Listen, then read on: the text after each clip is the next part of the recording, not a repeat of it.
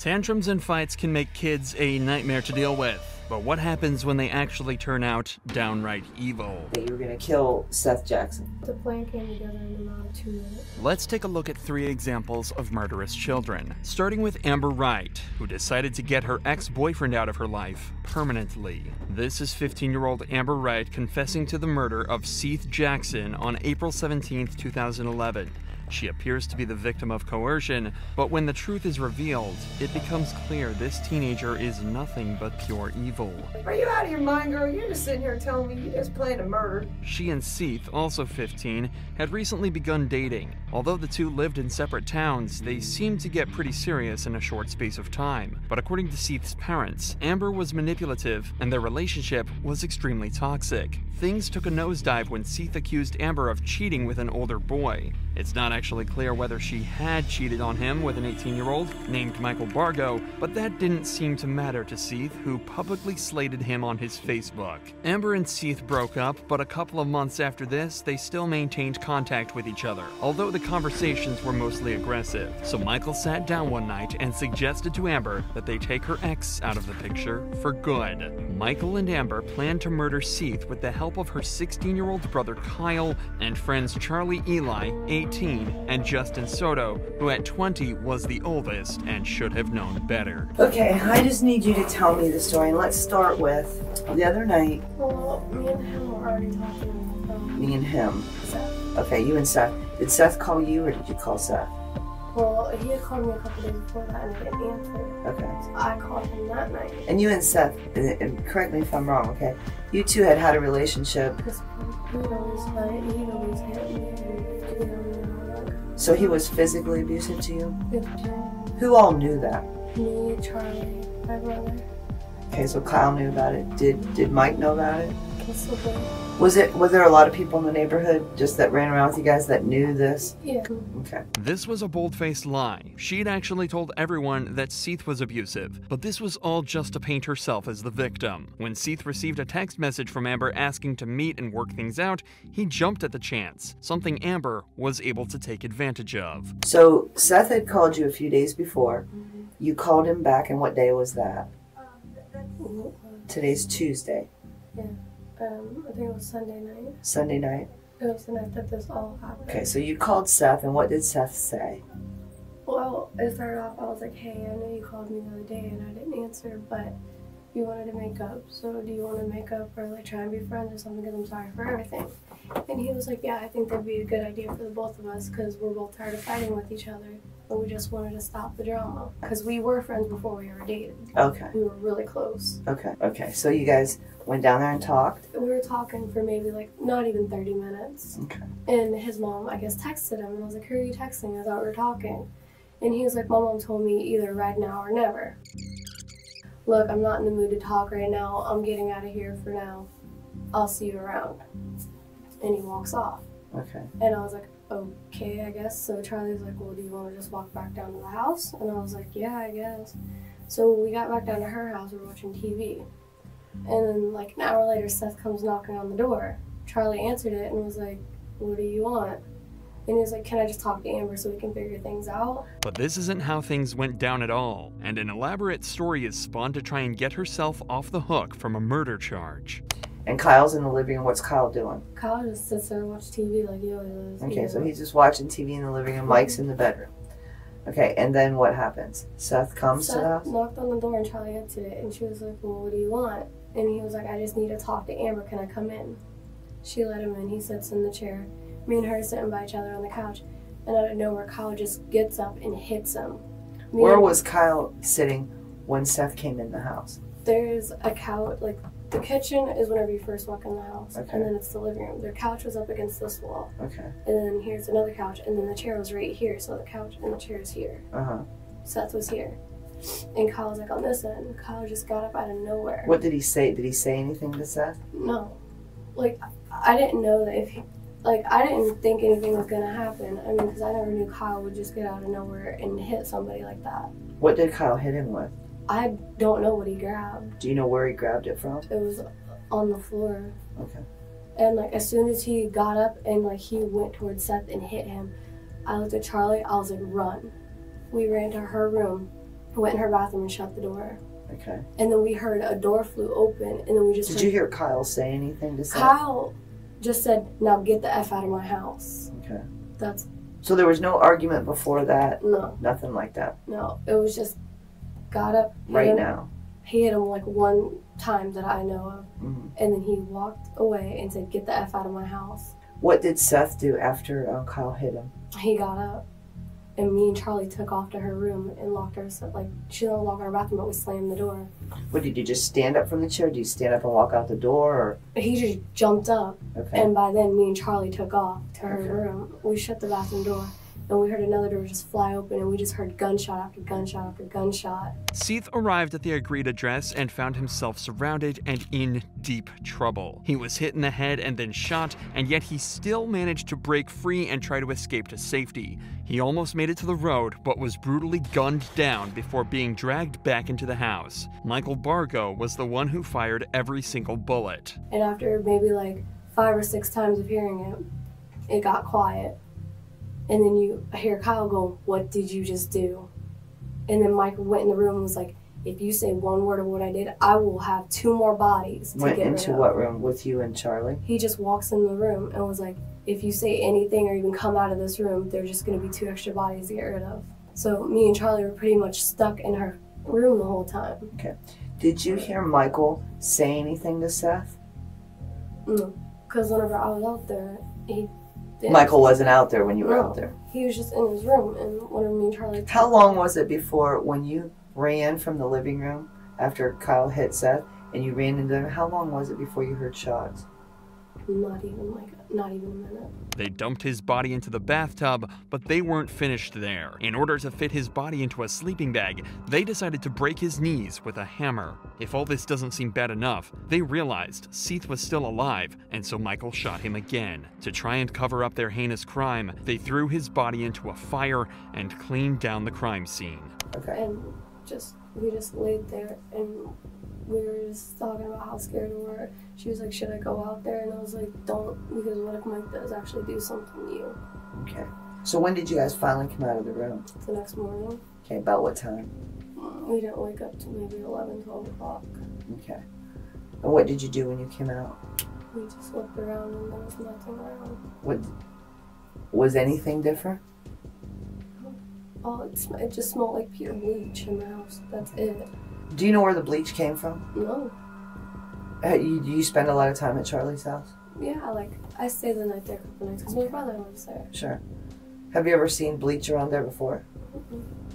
I mean, because I've cleaned the kitchen, Uh, I've rearranged the living room, and I've never seen it. No, not on top of the refrigerator. There wasn't any bleach on top of The the only refrigerator. thing, the cereal's on top of the refrigerator, and then there's like always dishes everywhere and just food. There's never any bleach or cleaning supplies but soap in the house. Okay. So that night you didn't know, you had no idea there was any bleach in the house. Mhm. As far as you were concerned, there hasn't been any in the house. Did you hear anybody leave the house? Mhm. Anybody have a vehicle? No one there has a vehicle. Everybody walks everywhere they go. So it would be unusual to have a couple gallons of bleach at that house. Yeah. I have a problem in trying to find out where the bleach came from. I'm almost thinking, I wonder if Mike went down to his grandmother's. Well, Mike did go to his grandma's that day. His grandmother only lives a few blocks from us. Okay. But that night, when you came, so that would, the bleach had to come from somewhere, but it was at night the bleach had to come because when you guys got up in the morning at 11 or so, Mhm. you smelled bleach. Yeah, like, but after the thing happened at night and we woke up, we walked out in the living room. We looked around the living room to see if we see anything or see. Did you see any blood? No, everything was normal. The only thing different was the kitchen and living room was like a very strong smell of bleach. Okay. Like they tried to clean something up. Okay. Who do you mean when they say they? Like Mike, Okay. I don't know if. Do you know if anybody else was there? No, it was just. Did you us hear four. anybody else come? Mm-mm. Did you hear anybody leave? Did you hear a vehicle? I've heard the door open and close several times, and that's it. The door of the house? Yeah, the front door. Okay. Are you familiar with any paint buckets there? Was there paint buckets? Yeah, she had paint buckets from painting her house. Okay. How big were they? Maybe like this tall. Okay, so they're kind of 5-gallon buckets? Yeah. Okay. Where were they at? they were in the kitchen full of paint. Okay, so they were inside of the house full of Yeah. paint. Okay, so Because she I was. know every time I'd sweep up the floor, I had to move the bucket so I can get around. Were they there in the morning? Mm-hmm. Do you know where they went? Mm-hmm. There was pretty much nothing left in the kitchen but the dishes and the food. Like everything that was on the floor was gone. Those paint buckets that had gone missing were used to store Seath's ashes before they were dumped. Amber knew this all along. She must have thought she was getting away with murder, but little did she know her brother Kyle had confessed everything in the room next door. And it was all caught on camera. Sorry. I'm sorry, buddy. Do you mind if I talk to her again? Okay, I'm gonna bring Kyle in here with you, okay?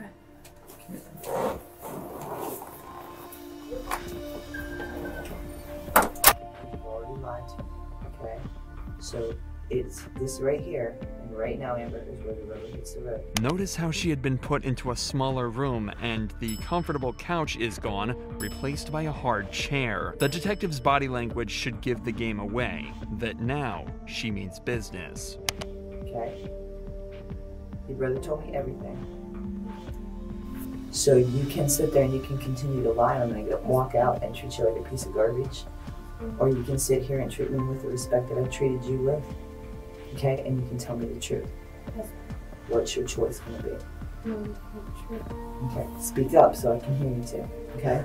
I So let's start at the beginning again. And you tell me this story. And the first time that I think you're lying, I'm getting up and walking out of here and I don't care what happens to you.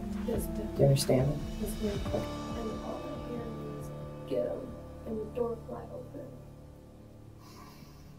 And I guess, and Kyle had sat with the thing and I flew against the counter and I looked. Roach hit him with a stick too? Yeah. Mm-hmm. And I went, Don't leave nothing out, because I'm telling you, I'm like and going towards the door now. well, Kyle hit him first. Kyle hit him first? How many times did Kyle hit him? As of what I know, he only hit him once or twice because I didn't look at it. I was in the kitchen. And Charlie was like, come into the room, come into the room, come into the room. I walked in the room with her. I was so shooken up. I'm staring at her. I'm crying. She's trying to hold me to stop crying. I'm about to puke from it all. And then they got him in the house and laid him on the floor. And Mike shot him again. On the floor? Was he saying anything at that time? What was Seth saying? He wasn't talking. Was he breathing? I don't know. Okay. I didn't really see him. Once he got out the door, and they dragged him in. And I went to the room because I didn't want to see it. And all I heard in the room was more gunfires going off in the living room. And then Kyle, Roach, and Mike took him to the bathroom and I heard one more gunshot. And then all I hear is Mike yelling at him. I just started cursing. Where's Seth's body now? They wouldn't let me see it. They told me, Mike told me that, me and Kyle, that he was going to take it to the quarry in Lakeland.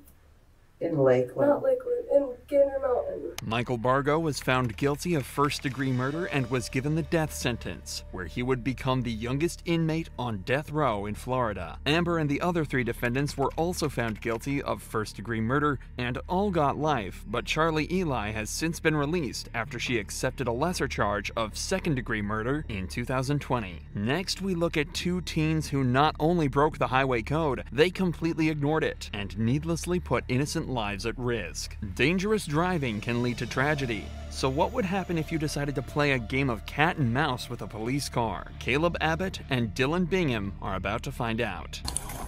Bro, I was not resisting it. You saw me as soon as you got to me. Well, I resisting said, is running. It's not. resisting is trying to fucking fight back, dog. Sergeant Craig Teff was doing his routine patrol in the area of 4th Street and Ferry Street in the city of La Crosse on August 16, 2021, when suddenly this night became a lot more than simple routine. Out of nowhere, a vehicle heading northbound on 4th Street almost collides with the sergeant's car and then veers away, narrowly avoiding a potentially dangerous driving accident. I just had a vehicle take off from me.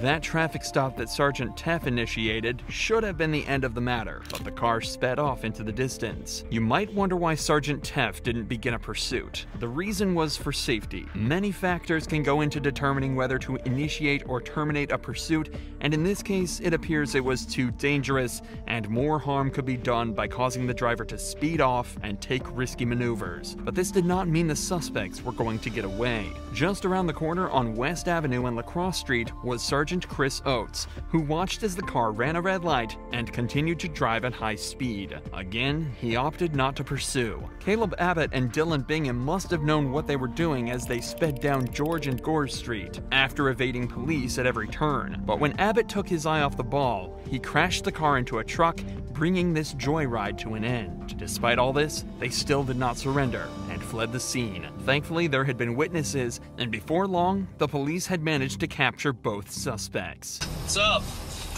You guys gotta stop. 40, I'm out with 2 here.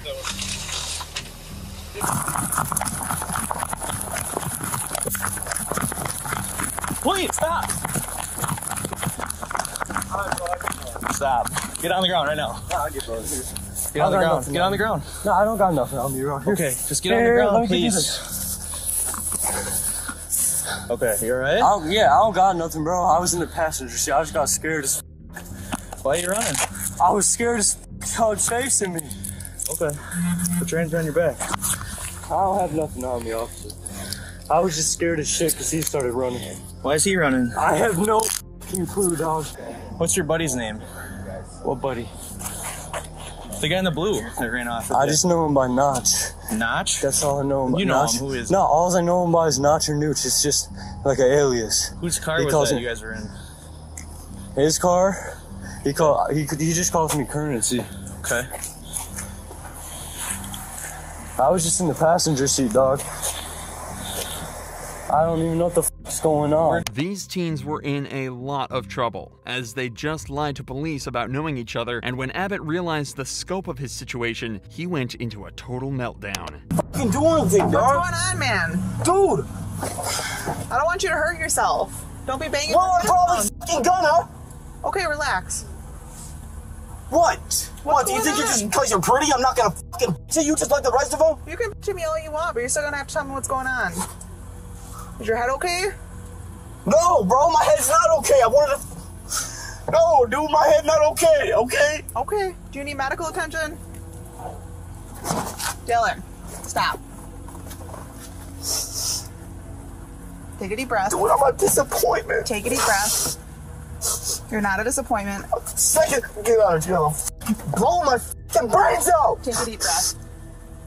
Keep breathing. Though that wasn't the end of their troubles, as police found a short-barreled shotgun with a pistol grip and a duffel bag at around the same spot that Bingham was hiding, and a taser in the passenger side of the vehicle. So it seems these dangerous drivers might have been out for something more than just burning rubber. So they said that there was a witness, and the witness said that the red sweatshirt, the person carrying the red sweatshirt in the duffel bag was the one driving when they ran. Does this guy have a duffel bag? They said that when this was the only duffel bag.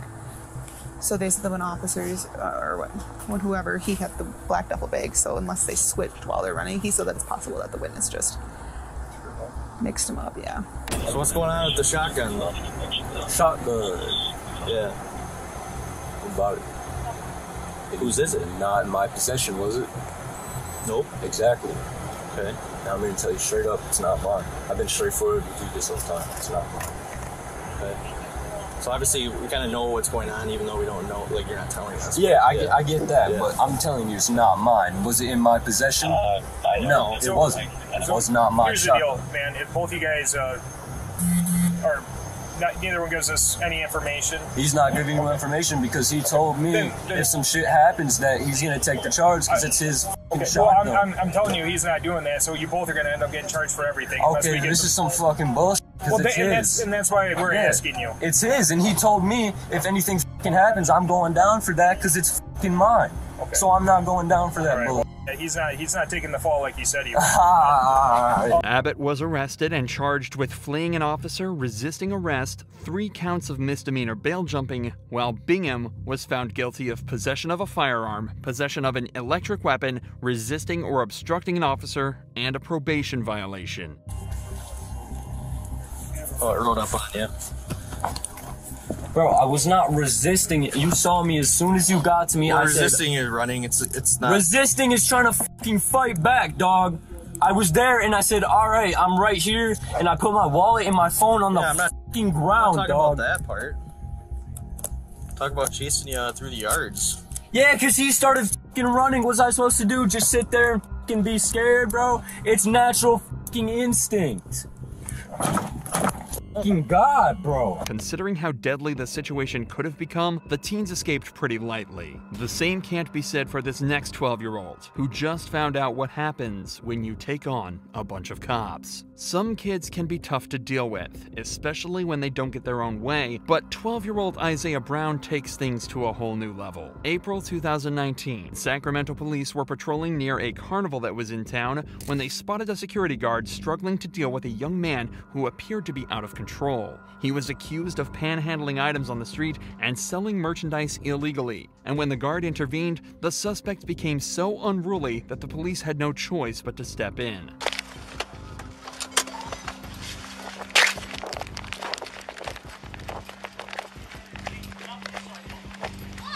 Why you want to talk to me? Come here, what do you... Whoa. Turn around, turn around. Turn around, I said. You're welcome. What is I'm under arrest for? Hey, you want to help me, or? Yes. What is I'm under arrest for? Hey. Just relax, dude. Hold on, bud. What is I'm under arrest for? Just What is relax, I'm under arrest dude. for? Look, if you resist, it's going to be a problem. What is Stop I'm under arrest resisting for? and you're going to be a problem. Just relax. What is I'm under arrest for? When Isaiah Brown realized he was actually being arrested, all hell broke loose. No, you're gonna have to do it. No, I'm gonna. Just relax, dude. What's he do? What did I do? Yeah, tell me that. Handling, and he's been having Tell me people buy that. shit for him over in the What did I do? relax, dude. Why does it have to be relax? Relax. Hold on. Relax. But this shit is tight. Buy stuff for him? Why did you gotta get this far? Here. Relax, dude. Hey, resist, you're gonna... Calm down. it's All gonna right, be a watch out, problem. bro. Hey, no. All right, watch out. Let me go. We're not letting you, bud. Calm down. He's notorious for being around here, trespassing on the properties. What is your I've been doing nothing. Hey, bud. Hey. Hey. You alright? He was chasing me all over there. To be Carnival. back to his parents, something. No, you been chasing me, bro. You know that's a goddamn What's your lie. name? What's your name, boss? How old are you, sweetheart? How old are you? Man, what the fuck? That's what I'm trying to find out. Hey. He doesn't... What do you mean? If you know, call his parents. You can't do that. Yeah, you can't do this. You What's can't. your name? Hey! Hey! You can't do this. Hey! You can't. What's your name and your badge number? Let me go. What's that? Let me go. No, I got it. What's your name and your badge? Yeah. Okay, it's and what's your name and badge number, man? Whoa! You're touching me. Stop. You gonna have to. Hey. Yeah, go get him. You can't do this. Go on, You gonna have to. Hey. Stop. Hey. Look. I don't care. Let me go. This to a minor. Let me go. Back in the car. No, you're not. To a minor. I ain't do nothing to you. Remember that. You guys I are ain't do doing nothing this to to a you. minor. It doesn't matter. You guys are doing this to a little ass I don't kid. care. His parents should Charles, be here. 21. Can we go on one? You shouldn't be Yeah. touching on him like Listen that. to my parents should be here. What is you doing? What the fuck is you doing, bitch? That's fucking it. You just spit on me. That's it? Yeah, I spit on your bitch. You heard him right. He just spat at an officer, leaving them with no choice but to take drastic measures. Hey, watch him. Don't be choking him like that. What are you doing? We're not choking him. Put your hands off his neck, bro. What are you doing? Stop kicking. Stop. Put your hands off his neck. You can't be doing that shit. Get back, sir. Yo, Back don't up. touch me. Don't touch me. Back up. Don't touch me. Don't touch me. I will arrest you for Don't touch me. For what? For what? in my scene, For dude. what? For what? What Back can up. you arrest me for? For what? What can you arrest me for? I don't care. I don't want your bitch ass to get her, bitch. Do something. Fuck. You're not. Come on, throw him down. Get him on the ground.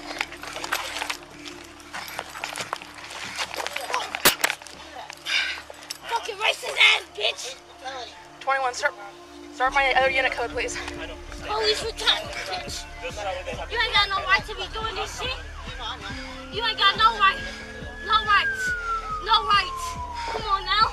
Come on now. Come on now. What is you doing? Spit on me. Okay. Yeah, I spit on your bitch ass. You know why? Hey. You need to calm down, dude. No, I don't get to calm down, okay? Sarge, can you get them back, please? Bitch ass face. Yeah, spit in your face, bitch. What you gonna do? What you gonna do? We're gonna go to juvie now, dude. No, I don't give a fuck. Fuck, you got me fucked up, bro. I ain't do shit. Bro, let me the fuck up. No. He's been spitting on me. You have a spit mask, dude? Yeah, I spit on you. Oh, I know you. Yeah, I spit on you. I spit on your pussy. Bro. Yeah, he is just a little terrorizer. Look at that. He spit on me like 3 times in the face. On me, in the face, so. In your face, bitch. God, that escalated. That did not need to go this way. Alright, we need to get him in the car. I'll spit on your bitch ass too. So he's kicking. In this case, it looks like the officers were following their training, which states that spit hoods may be used when it is believed a suspect may spit or even bite someone in a sensitive area. Alright, let me up, bro. Bring back some friend, child. Bring back some friend, child. Just hold on. Yeah, I know. Let's just slow it down. I know. I'm hurting right now. I can't fucking breathe, bro. Alright. Hey. I can't breathe. Turn over. I can't breathe.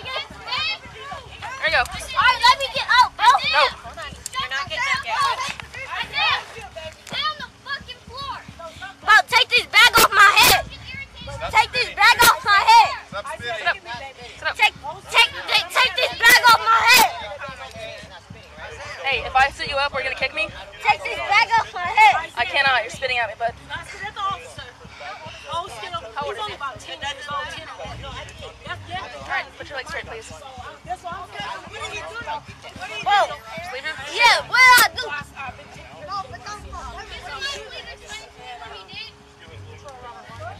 Please back up.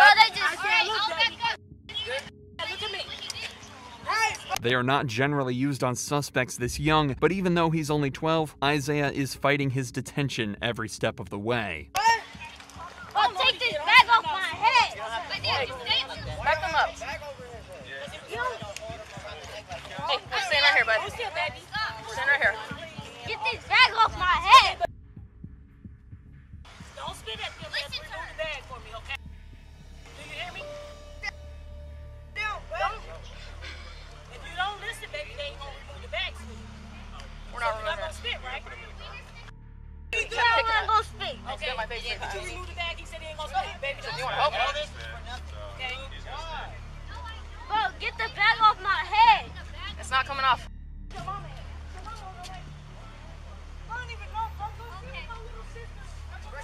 Bro, get this bag off my head. No, I seen him at the carnival. That's why I was trying to figure out what the hell that was. Hey, buddy, what's your name? Are you gonna kick? His attorney, Mark T. Harris, later claimed Isaiah was with a group of adults and children from his neighborhood and was sent to get change for the carnival. Harris, along with community activists, said the use of force was way over the top, but let's face it, that kid was aggressive and did spit at the officers. What else can you expect to happen when you put up a fight like that? But witnesses claim that the officers put the hood on him simply to shut him up. Part of the problem was that Isaiah was born with upper respiratory complications and had problems breathing, although he didn't seem to have problems catching his breath to hurl abuse towards the police. I'm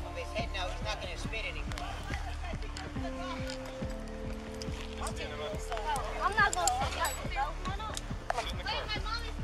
Come on, we're in the car. I'm gonna get this shit off my head. Come on, have a seat. Alright, let me go. Don't kick Let me. go. Put your Let me go. I will kick your bitch ass in your face. jump on in there, bud. Let this bag off my head. Let this bag off my Stop, dude. Stop. head. Let this bag off my head. Let this bag off my head. Sacramento Police Chief Daniel Hahn later told reporters that, "I'm grateful that our officers were willing to proactively intervene when they observed suspicious activity and that nobody was injured during this encounter." The Brown family disagreed, and a lawsuit was filed against the Sacramento Police Department in October 2019, where they were chasing damages of $100,000 in a case that is still ongoing as of November 2023.